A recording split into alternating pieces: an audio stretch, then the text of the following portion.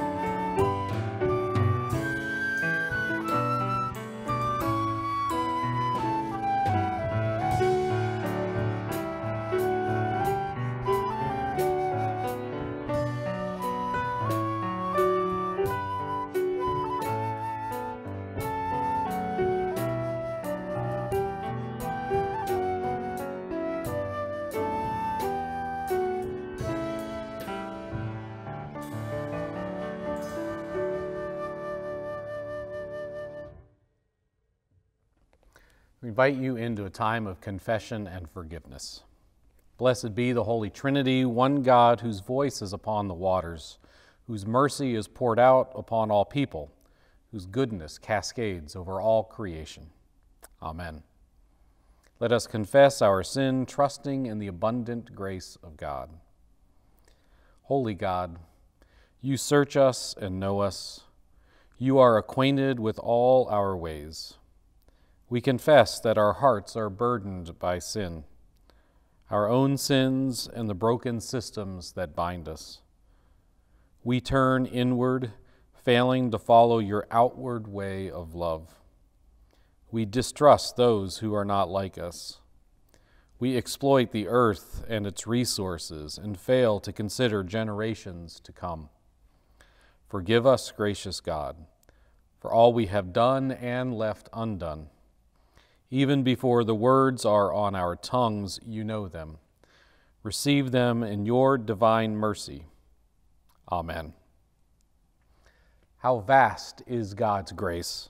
Through the power and promise of Christ Jesus, our sins are washed away, and we are claimed as God's own beloved. Indeed, we are forgiven.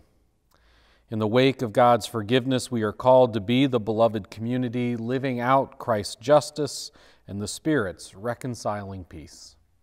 Amen.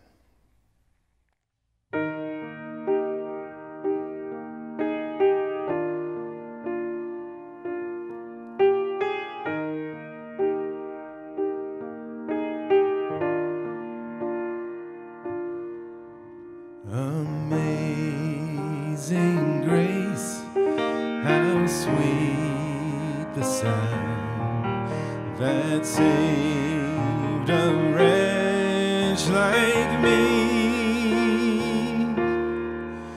I once was lost, but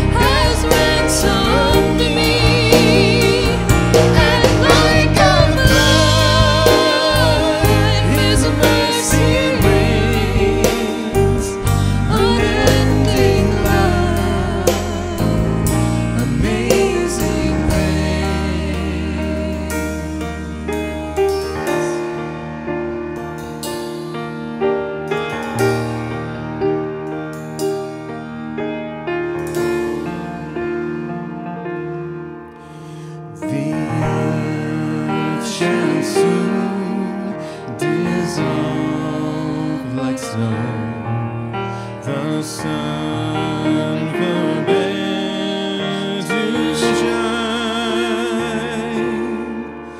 but God who calls me below will be forever mine, will be forever mine. You are forever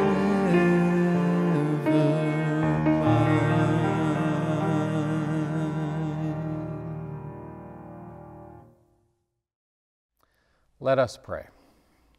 Everlasting God, you give strength to the weak and power to the faint.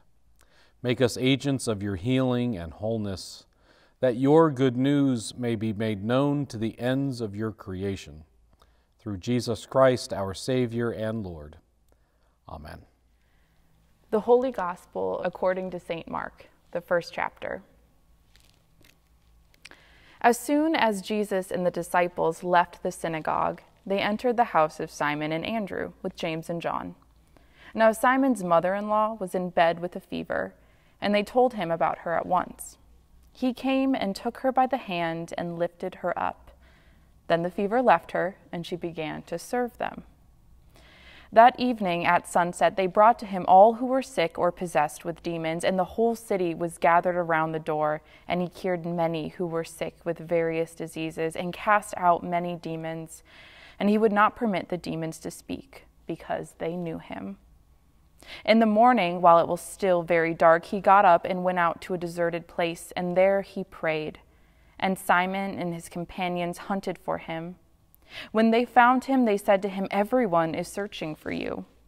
He answered, "Let us go on to the neighboring town, so that I may proclaim the message there also, for that is what I came out to do." And he went throughout Galilee, proclaiming the message in their synagogues and casting out demons. The Gospel of the Lord. How did you get here? This is not an existential question, I promise. I simply want to know how you got to be here. I'm curious about the action of events that led you to where you are right now. You can begin with the moment you woke up this morning and the subsequent events that led you to this specific moment, sitting in front of a screen watching my face, or you can start even further back. What events since the very beginning of your life have led to this moment? You see, no matter how you choose to approach your answer, it will be grounded in a sense of beginning. Whether it be when your life began or simply your morning, there was a beginning that led to this moment. Time sprinkles beginnings all over our lives. From big moments like first days of school, to first dates, to first performances, and to wedding days, jobs, babies, trips, and retirement, beginnings can be so very public and very happy. And beginnings can also be smaller and more solemn. They can be first days sober, first days after the death of someone we love, or first days at school after a friend moves away. Beginnings come in all shapes and sizes. While beginnings look differently from one another, all beginnings usher with them change. When I was 12, my family moved houses, and at about the same time, we became members at a new church. Now, there are a lot of changes, a lot of endings and beginnings that go along with being 12, naturally. Needless to say, I wasn't pleased about my parents' decision to add even more beginnings to my already heavily laden load. I was devastated. We were moving from a house where I learned all the best hiding spots, from neighborhood kids with whom I shared countless summer nights, and from the only church I had ever known. There were a lot of scary beginnings in my life at that time, and I didn't understand why change had infiltrated my world. Beginnings mark the start of something different. Beginnings are built on the ending of the way things were.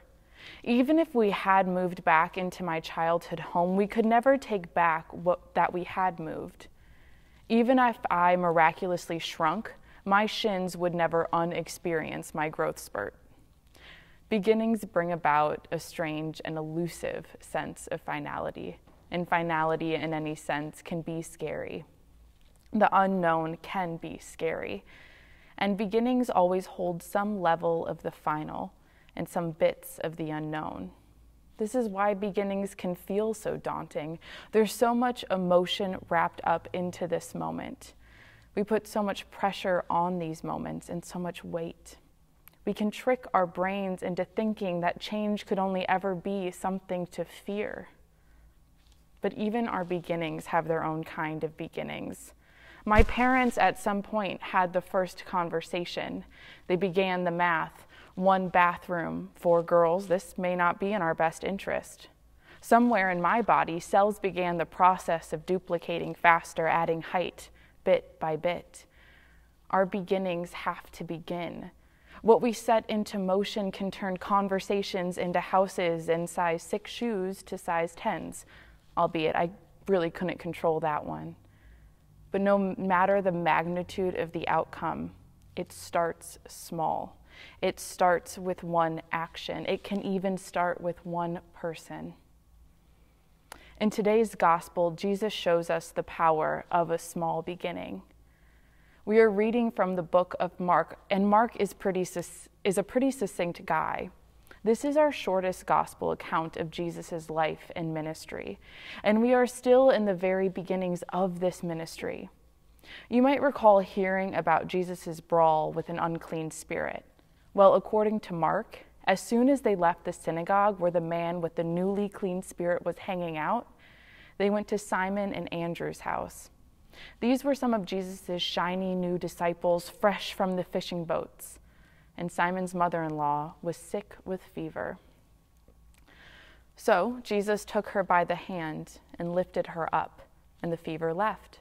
And she began to do what a woman of Galilee at the time did best. She extended hospitality to the stranger in her home. She took back her role in the house and in society. She began her work of welcoming and feeding and cleaning. The hands of Jesus took her from the verge of death to the fullness of life. This one woman's encounter with Jesus changed all of Capernaum. That evening, Mark says, all who were sick or possessed with demons came to Jesus. All. Not most, not many, not the majority, but all came. And this woman, she's just one person, just one. We know that while Jesus walked on earth, he performed a number of miracles. He fed thousands, he healed thousands. And we also know he died on the cross to save all. All. But to get to all, he began with one. This one woman was the beginning of Jesus' healing of many in Capernaum. And from Capernaum, he went from town to village, all the way to Jerusalem, all the way to the cross. For Jesus' ministry to begin, for it to have been a beginning, a moment that invited people to him, it had to do just that. It had to begin. Often beginnings lay before us, waiting for us to take that first step, waiting for us to begin. But how can we? How can we know what is the right step? We're not Jesus. We are bound to sin and know all too well how easy it is to misstep. Why should we dare try something new? Why would we try to change something about the way things have been? We could fail. We could hurt others. We could lose. Why should you even take that first step? So why are you here? What led you to this worship, to this word at this moment? This could be a total flop. It could be a waste of your time. You could hear something that challenges you to start your own beginning, or you could hear something that makes you angry. So why are you here? Why did you choose this?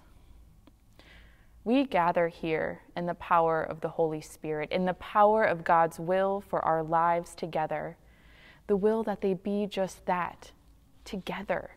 Together we are the body of Christ, built with love, seeking peace and loving hard. Together we love hard, and we love especially when it's hard.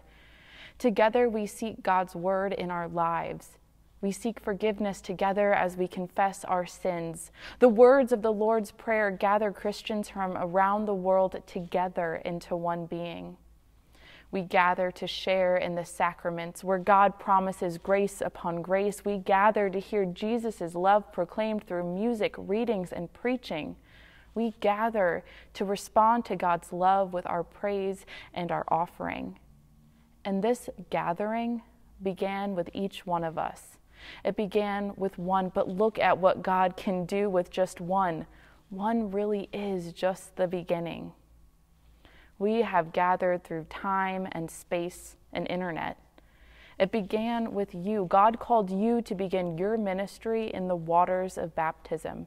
Your ministry, and my ministry, and their ministry. In God, it is our ministry carried out in the name of Jesus, in the name of the one who began it all.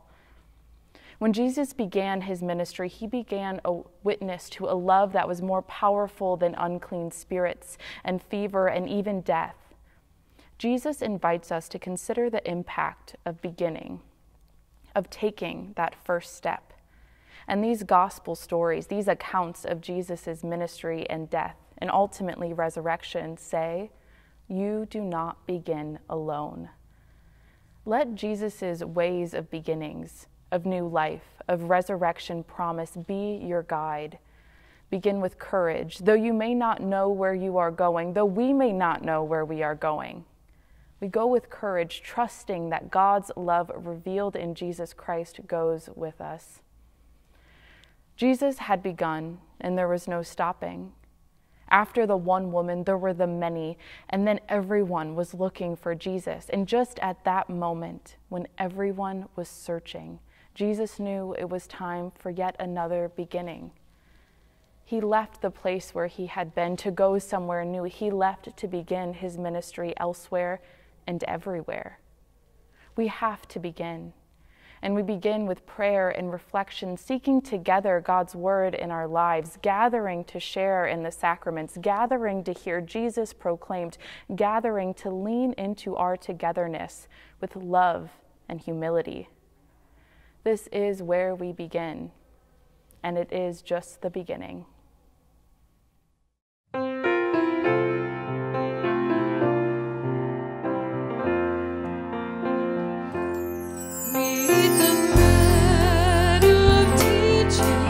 Drink wine of wisdom, are given here a taste of the kingdom.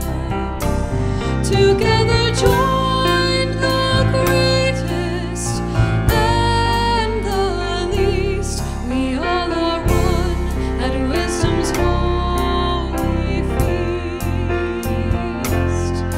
Wisdom calls throughout the city, knows our hunger and our pity, gives her loving invitation to the banquet of salvation. We eat the bread of teaching, drink wine of wisdom, are given here a taste of the kingdom. Together join the greatest and the least. We all are one at wisdom's holy feast. Enter with delight and singing, for her richness now is bringing us this joyous celebration.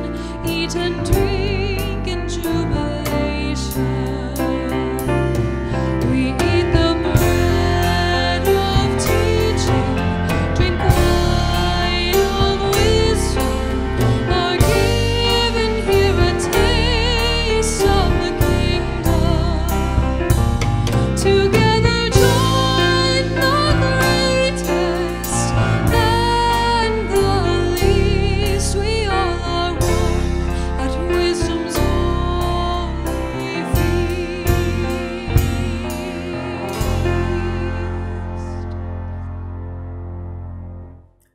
As God's beloved people, made radiant by the light of Christ, Let us pray for the church, the whole human family, and God's good creation. When your church grows weary and weak, give courage to our leaders and strengthen your people for service. In these pandemic months, bring hope to struggling congregations. Grace all who search for you with the blessings of the gospel. Hear us, O God. Your mercy is great. Where the earth is exhausted by our demands and the waters polluted with our waste, bring rest to creation and restore the health of your creatures. Provide relief from harsh weather to people and animals, and help us to see the beauty of our surroundings, even in these cloudy, muddy days. Hear us, O God. Your mercy is great. When war and violence threaten innocent lives and displaced peoples live in search of shelter, renew the strength of peacemakers and humanitarians and humanitarian aid workers. Raise up leaders who value justice more than power. Raise up advocates for the overlooked and marginalized. Hear us, O God. Your mercy is great. Where the brokenhearted and powerless cry out for relief, lift them to new hope. Be light in the darkness for all weary and wounded people. Give endurance to those whose struggle is unrelenting, and relieve the pain of the addicted, the homeless, the unemployed.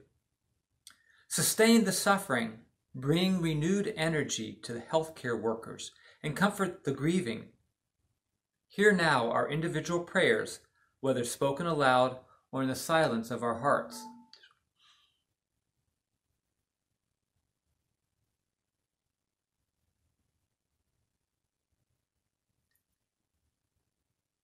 Hear us, O God. Your mercy is great.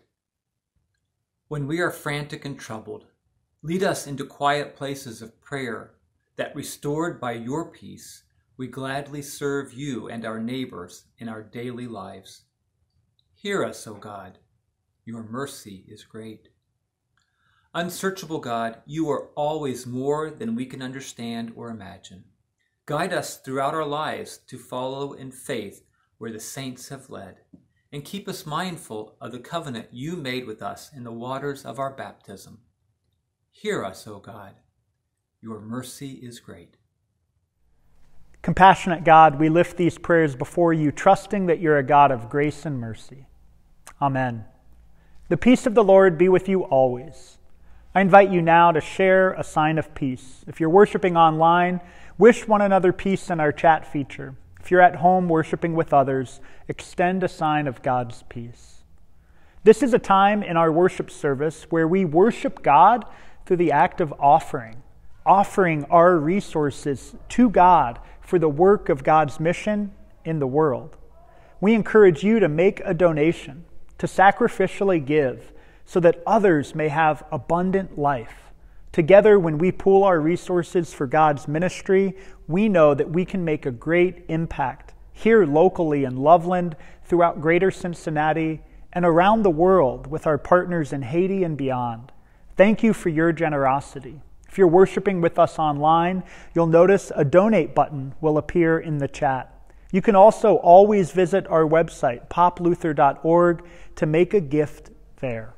Thank you once again for worshiping God through the act of offering. In just a few moments, we will receive the body and blood of our Lord and Savior, Jesus Christ, God's gift to us, God's free and abundant gift. Take this time now to set a table, wine or grape juice, crackers or bread, so that we can celebrate in the feast of grace together.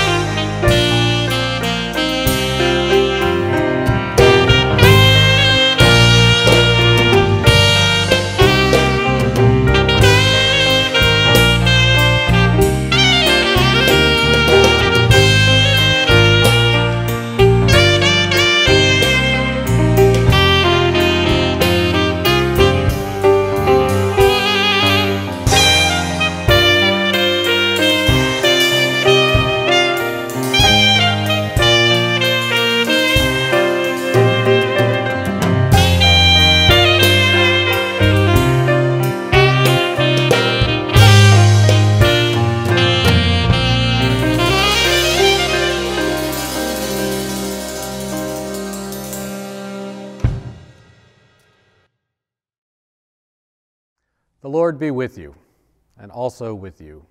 Lift up your hearts. We lift them to the Lord. Let us give thanks to the Lord our God. It is right to give our thanks and praise. Blessed are you, O holy God. You are the life and light of all. By your powerful word, you created all things. Through the prophets, you called your people to be a light to the nations. Blessed are you for Jesus, your Son. He is your light, shining in our darkness and revealing to us your mercy and your might. In the night in which he was betrayed, our Lord Jesus took bread, he gave thanks, broke it, and gave it to his disciples, saying, "Take and eat. This is my body given for you. Do this in remembrance of me." And again, after supper, he took the cup, and when he'd given thanks, he gave it for all to drink, saying, "This cup is the new covenant in my blood, shed for you and for all people for the forgiveness of sin. Do this in remembrance of me." Remembering, therefore, his preaching and his healing, his dying and rising, and his promise to come again, we await that day when all the universe will rejoice in your holy and life-giving light. By your Spirit, bless us and this meal, that refreshed with this heavenly food, we may be light for the world, revealing the brilliance of your Son. Through him, all glory and honor is yours, Almighty Father, with the Holy Spirit in your holy church, both now and forever. Amen. United by the Spirit, we boldly pray together as our Lord taught us.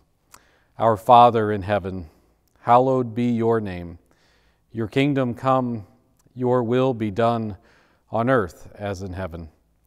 Give us today our daily bread. Forgive us our sins as we forgive those who sin against us. Save us from the time of trial and deliver us from evil. For the kingdom, the power, and the glory are yours, now and forever. Amen. These are the gifts of God for the people of God. Thanks be to God.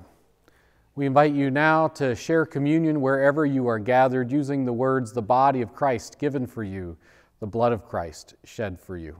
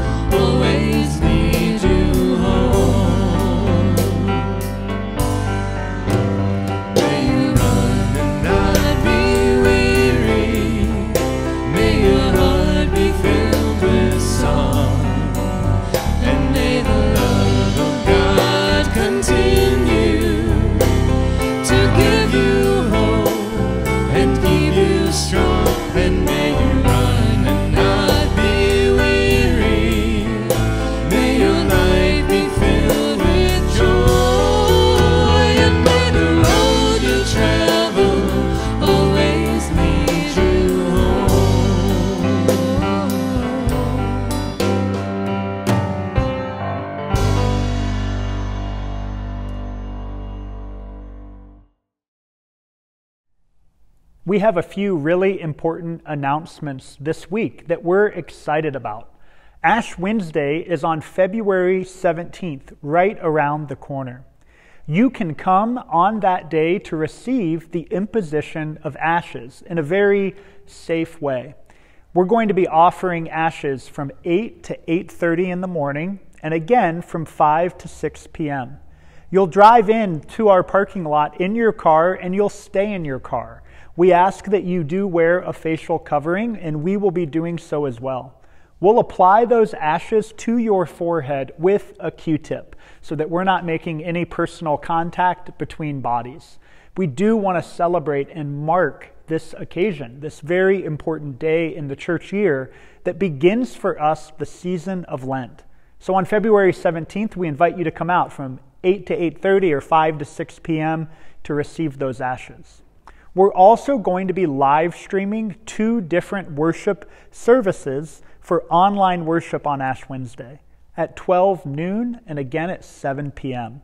So we hope that you'll tune in to one of those services as we enter into these great 40 days of prayer and fasting. During Lent, we are once again going on a journey together, and this year's journey is titled Ears to Hear, a journey of deeper listening. We're going to be exploring the ways in which we encounter so many voices, so many thoughts that compete for our attention, and sometimes those thoughts and voices drown out the voice of God.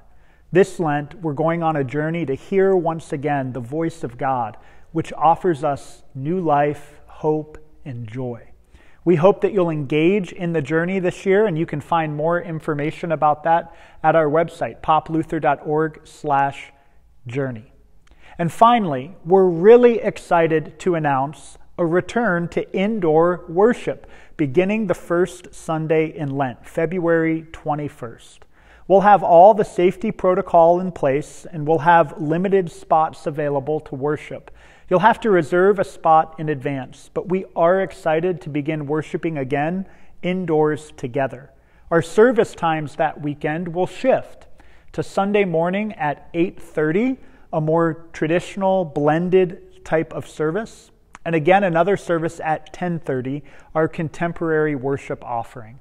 For those of you that want to continue worshiping online, we will be live streaming the 10:30 service to our usual platforms.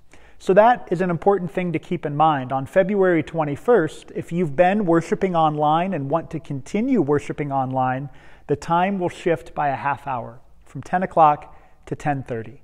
You can find more information on our website, and more details will follow about our safe return to indoor worship. However you worship, whether online or in person in the days to come, may you be filled with God's hope, God's peace, and God's love. And as we're sent out in mission to live and love like Jesus this week, may you receive this blessing. May the Lord bless you and keep you. May the Lord make his face to shine upon you and be gracious to you. May the Lord look upon you with favor and give you peace. Go in peace to live and love like Jesus. Thanks be to God.